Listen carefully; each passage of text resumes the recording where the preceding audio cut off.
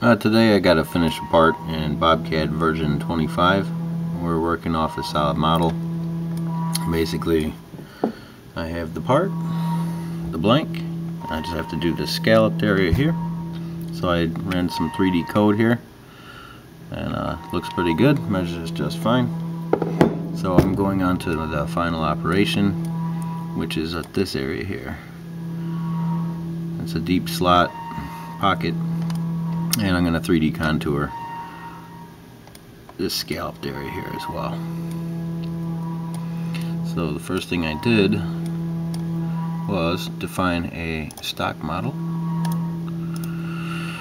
So I extracted the edges off the model, cleaned them up a little bit, and then drew from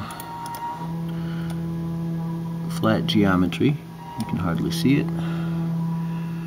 I drew a solid model. So then I use that as my stock model, and I drew a little bit of geometry here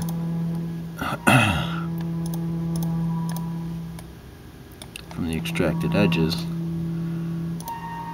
It's actually my toolpath, and I decided to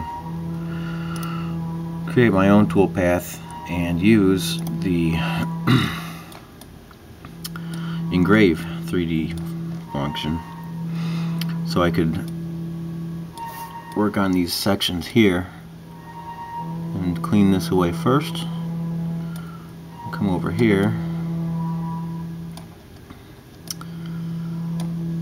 clean this section away, this area here, until it all comes down to this blue line here. Then I can just step down and clear out all the bottom. I think the simulation will be a lot easier to see. So basically, I had to draw all that geometry. That's actual physical geometry, because I either overlooked how to do this in V25 automatically. I just knew that this would be the best way for me to machine it. So I'll go ahead and simulate.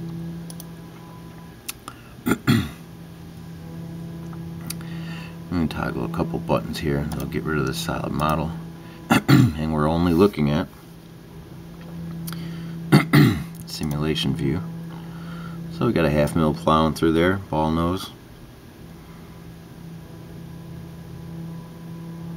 And then we start digging into the slot. Like I said, I want to get rid of this material first.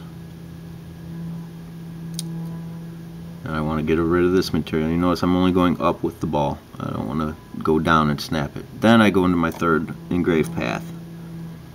That's actually cleaning out the entire bottom. So I dress to the left, dress to the right, and then I can trough through the whole thing. And speed it up.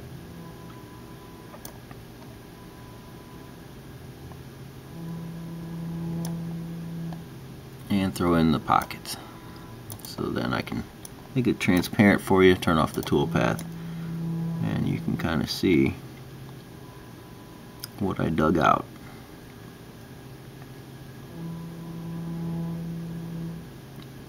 And that's how I use Bobcad V25 Mil Pro.